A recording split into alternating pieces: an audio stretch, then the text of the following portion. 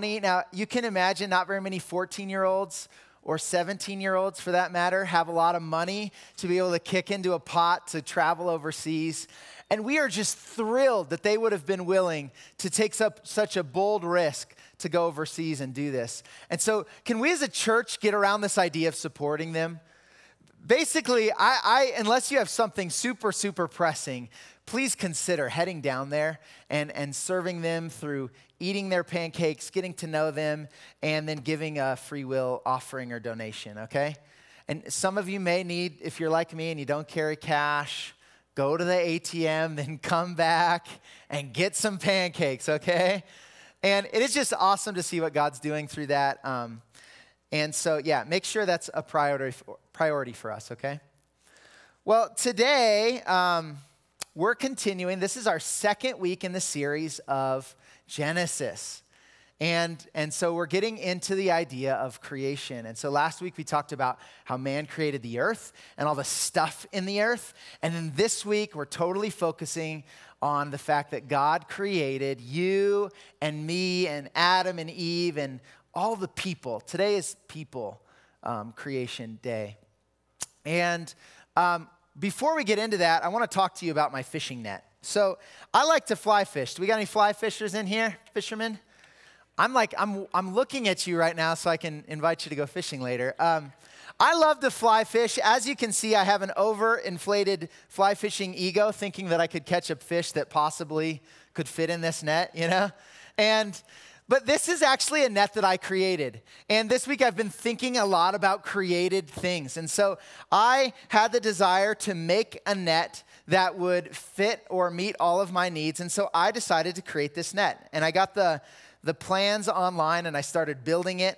Now, as you can imagine, every little piece of why I built this net is for a reason. And maybe, could we just zoom in on this puppy? This thing is good. Let me just brag for a second. This thing is awesome. But I created it with four different kinds of woods. And these woods are specifically hardened, and I used a glue that would really, it's called Gorilla Glue, that would really stand up to the toughest of pressure. I made this net strong so that as I catch my 40-pound trout, that it'll hold it. I'm not going to catch a 40-pound trout. Maybe. I doubt it.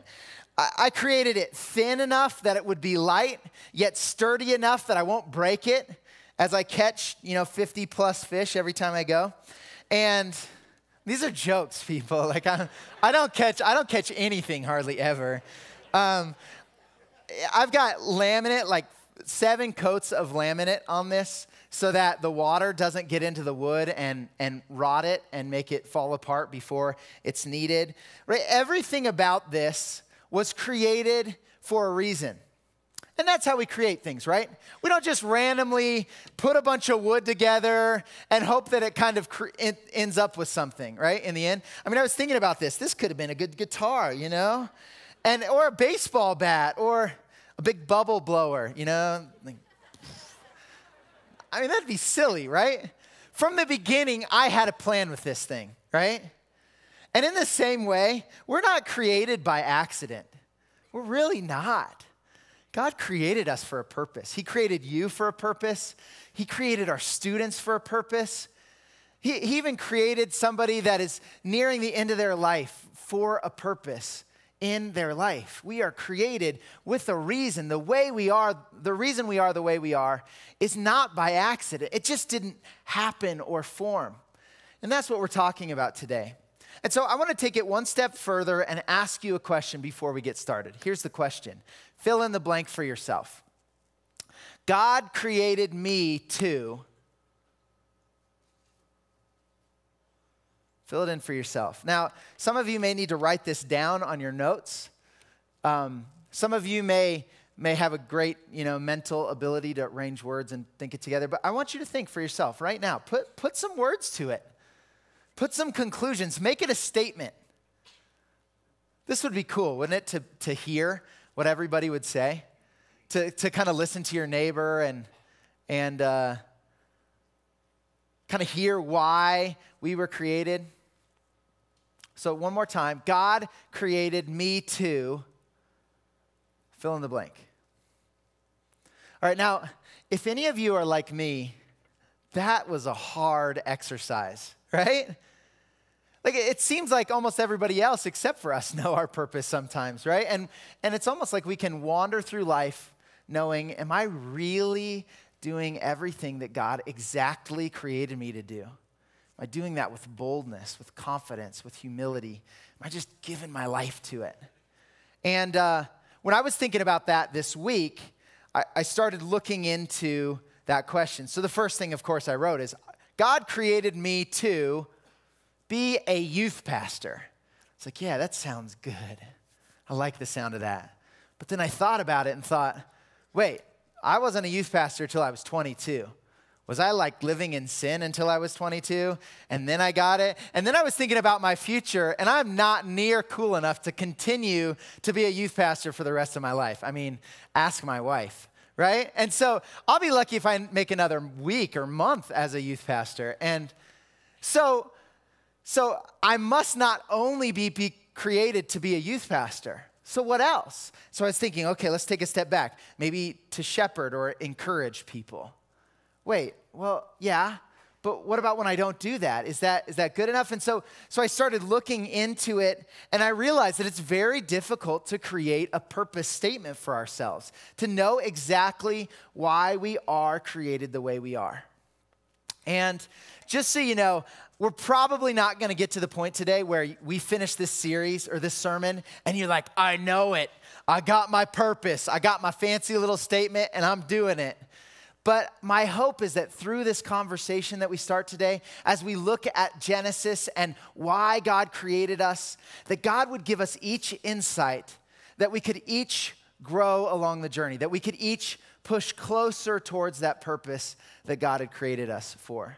And I think it's scalable for all people in here. Whether you're super young or super old, I think we all fit into the idea that we could better understood and more fully live in what God has created us to do, right? And the goal, here's the goal. This is what gets me excited. You ever boldly lived out who you were supposed to be? I mean, have you ever just like unashamedly felt like an intuition that God was giving you and you just went for it, even though knowing maybe them or somebody was going to criticize you, but you knew that was what you were created to do? And isn't that what we all want? That we could boldly live as the person, as the human being that He has created in Grand Junction to live for who He wanted us to be, right? That's what we want. And so that's my hope, that as we talk through this, work through it, that God would just push us more, that He would make us more bold in who we are, and that we would have a church full of people that are like radically pushing for and going for what God has for them, okay? So that's where we're going. And here's kind of the statement, the main point that I'm going to try to get across, and then we'll jump right into Genesis. So this is why we're going through Genesis today. That as we go through the roots of why humanity was created, we will see God's intentions for us. And when we get that, here's the purpose statement. Here's what it will be. We will find that our value drives our purpose rather than what we tend to do, which is allow our purpose to drive our value. I think the problem when we let our purpose drive our value is we live compromised, unable to completely live for the purpose that God has for us. So today, let's take this journey together. Let's all submit ourselves before God and say, God, teach me, grow me. Let me be fuller in understanding how you've given me identity and value, and let me understand more deeply what your purpose is for me. Okay? Let's pray real quick, and then we'll jump into that. So, God, we just thank you so much for the people in this room. And as I look out, I feel your sense of purpose and value over the people that I'm looking at. That they were created for a reason, that you love them, that you knit them together specifically as who they are. And I pray that all of us, God, you would give us the blessing of allowing us to get closer to that today. And that as we do that, that you would put us almost like at that point of no return where we know what you're calling us to do and how to obey that and follow you. And so just bless us, like help us know you more today, God. And we pray this in Jesus' name. Amen. Okay. So for the scripture today, we're going to focus on the text in the context of two statements. One are going to be anytime it talks about our value, and the second is anytime it talks about our purpose. Okay? And so I just want us to all look at this and see when God created us, what he says about our value and our purpose. I think you'll find with me that it's fascinating, that it actually speaks to us for today. So we're jumping in on the 6th day of creation. Last week, God created for 5 days. Today's going to do the last and most important day. So starting in 26, you can follow along the screens or if you have a Bible. Then God said, "Let us make man in our image, after our likeness. Let them have dominion over the fish of the sea, and over the birds of the heavens, and over the livestock, and over all the earth, and over every creeping thing that creeps on the earth." All right, the first value statement we see here is that God made humans. Okay, this is a really simple one, but one that we have to focus on. Today, we're not going to talk about evolution and how Scripture is right and evolution is wrong and science and whatever else. We're just going to come together with the assertion that God created humans. So if God created humans, if he created you, kind of the analogy with the net, he didn't just wake up one day and say, "I'm bored. I need some little people to walk around." Okay. And let's see, let's start with a toe. It's going to need a foot. He did not do that. He had a plan and a forethought before it.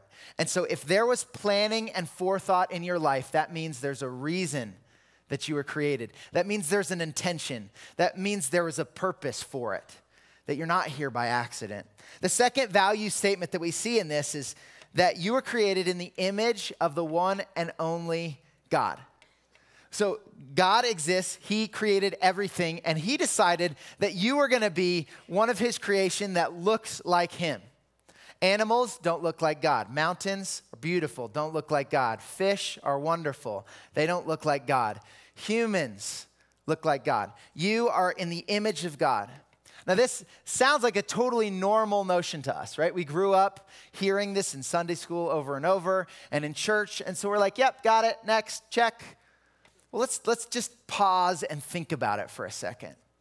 About 4 years ago, my wife and I had the chance to go to India. Do we have any friends that have gone to India in here? Anybody? India. Wow, we have got to go to India, church. It is a great place to visit. Bright and vibrant colors and just great people. And when we were there, we found out that there was a different creation story, different belief of how people were created there. So let me tell you this, and just imagine if you were born into this society. So Brahma created everybody in India. This is kind of their idea that actually everybody in the world. It's called Hinduism. But essentially, they believe that we were born, or people were born into different castes. And it's like classes of people, that the first class, the highest class was made in the image of Brahman's head, and the second class was made in the image of his shoulders. The third class was in the image of his legs, and the fourth was in the image of his feet. And so based on which class you fit into, basically based on which family you were born into, that was what your value was. And so if you were the high class, you were part of the head, you had every opportunity available to you in India. You could do whatever you want. These were the priests and the leaders. The shoulders were the warriors. The legs were the farmers and the merchants, right? You start to see that the lower you get down the class, the kind of less you are, right? Do you see that denotation? Actually, in America, don't we sometimes believe that? Oh, you're rich. You're valuable.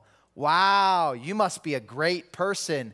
Oh, you're poor? Pfft, spend time with you. You're nothing. You're not worth anything. Kind of the same idea, except for more explicit, right? So they would work it down, and then the lowest, made out of the feet, these were the servants. So they existed, their value was found in serving the greater people, right?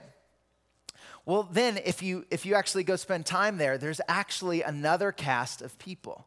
They're called the deletes or the untouchables. And these don't even represent Brahma at all. Actually, they're altogether off of the chart. They're actually believed to be lower than animals. Coincidentally, there's 250 million of these people that live in India. The same number of people that live in America total, almost. An unbelievable amount of people. And as we looked into and learned and got to know their stories, they believed that literally their value is less than the animals that surrounded them.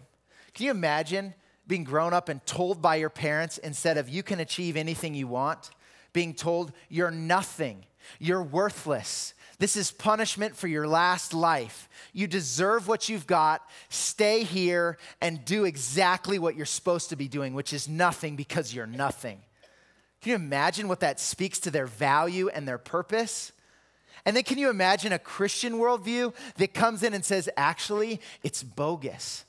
All of that stuff you learned was bogus, that you were created in the image of God, that he believes in you, that he loves you, that you have a purpose, and that you are just as good as anybody else. And it's not because of what you can accomplish, but it's totally because of in whose image you were created in.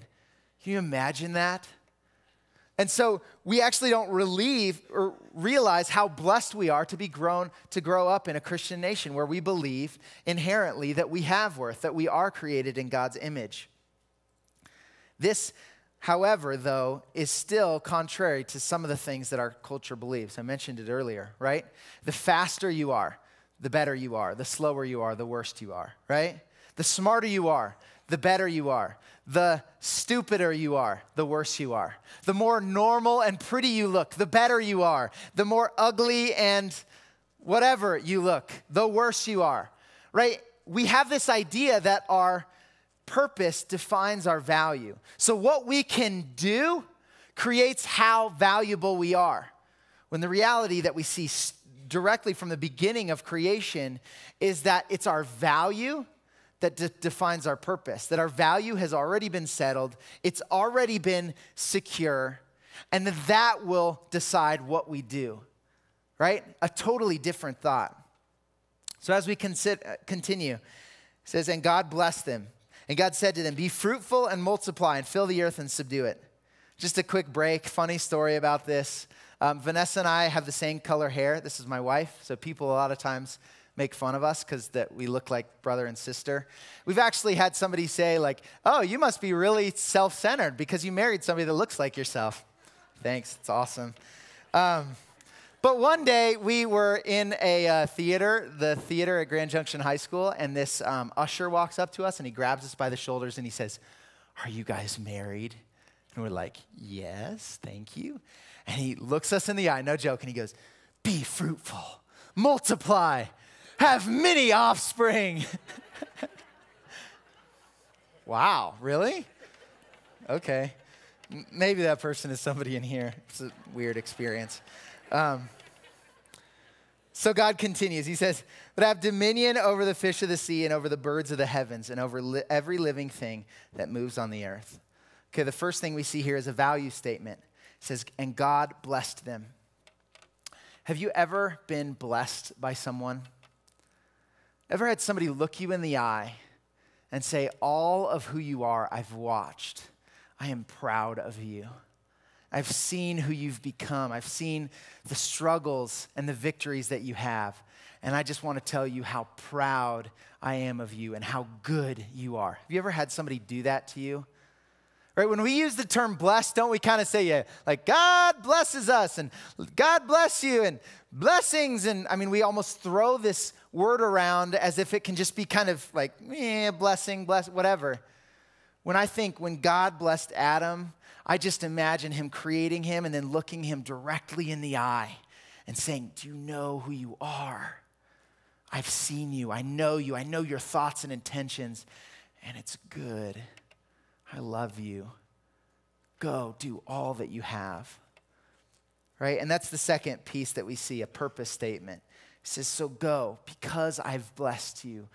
Fill the earth. Be fruitful, multiply, subdue it, have dominion. I find it interesting that these are present tense statements. God didn't bless Adam and Eve and then say, you are now the king. Go, be king and sit on your throne. He didn't give them a title.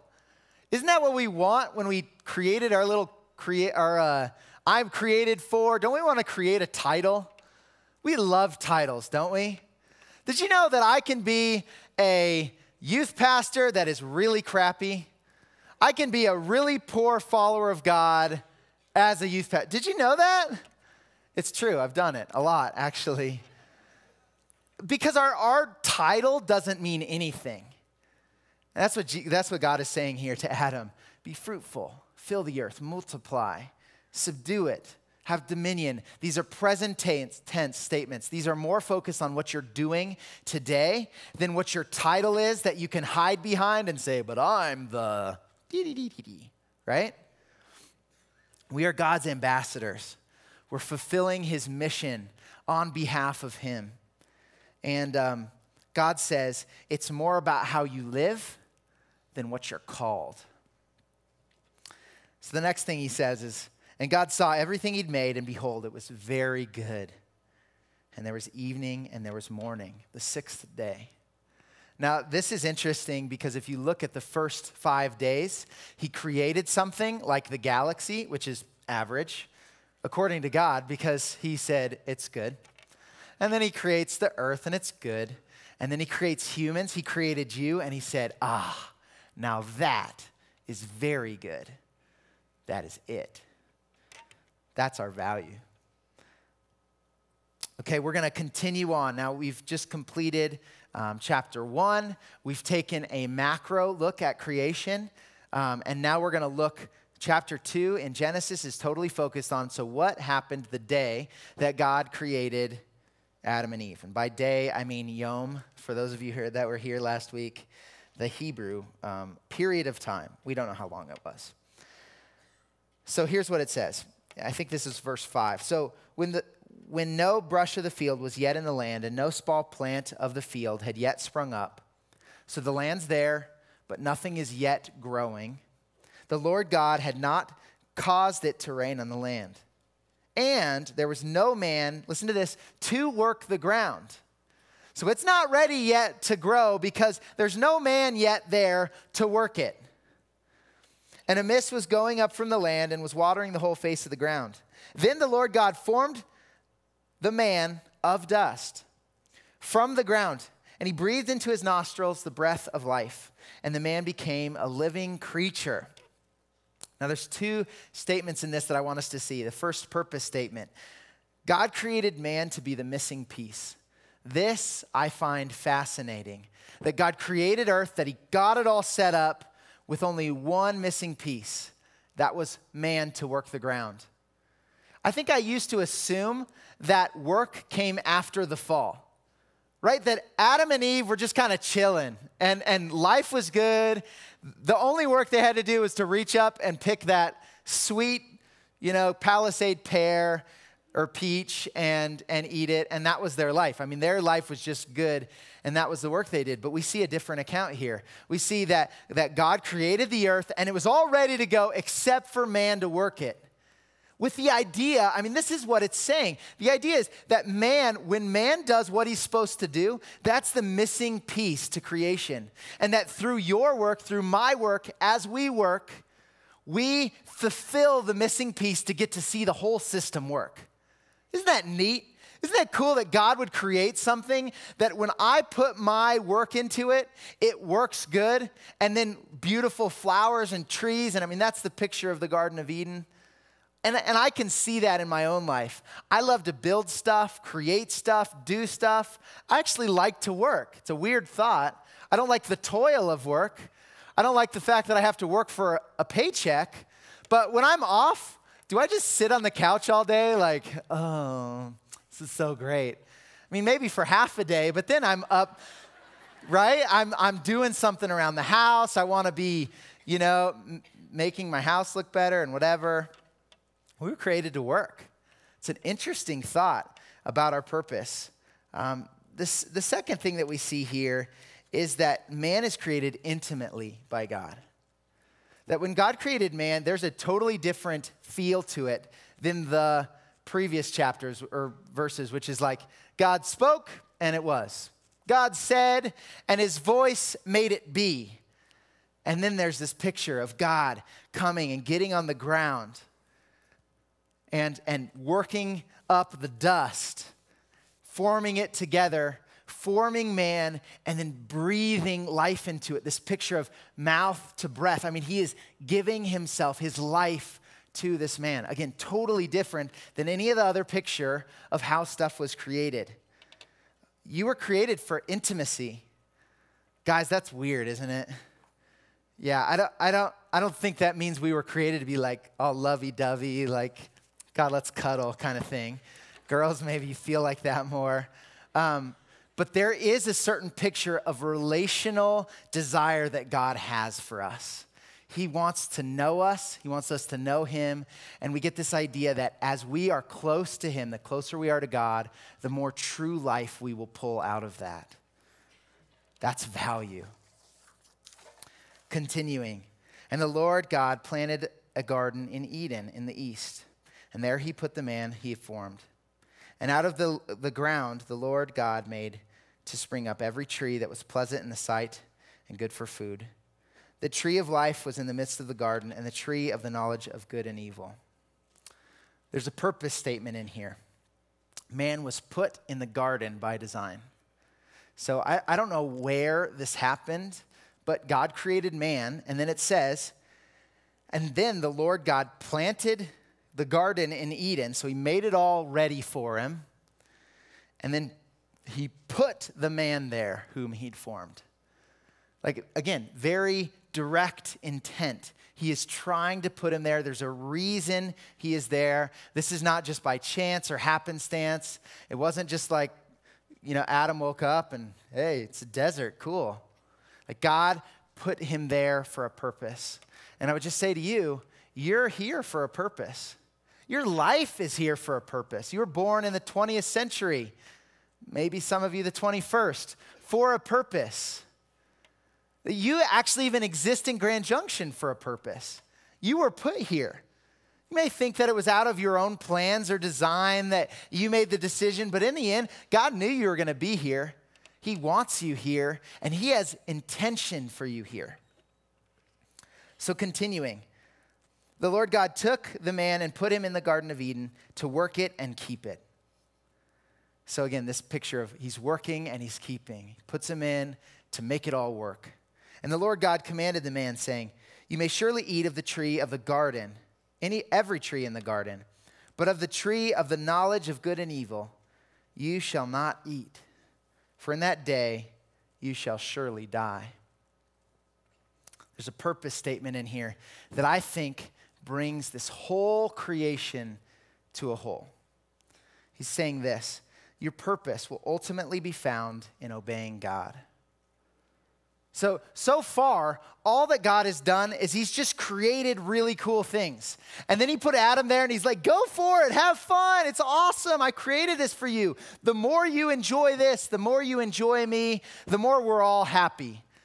I mean, God's a good God. He wanted Adam to enjoy this beautiful garden. He gives him everything and then he says, but obey me, don't do this. But I mean, look at it, you got all this. I mean, this is great. He even calls, eat from the tree of life. Anybody ever watched Indiana Jones? The hunt for the little cup thing that's supposed to give life, right? Don't we want that? If there was a tree that we could get life out of, God creates that. I mean, that's where this comes from.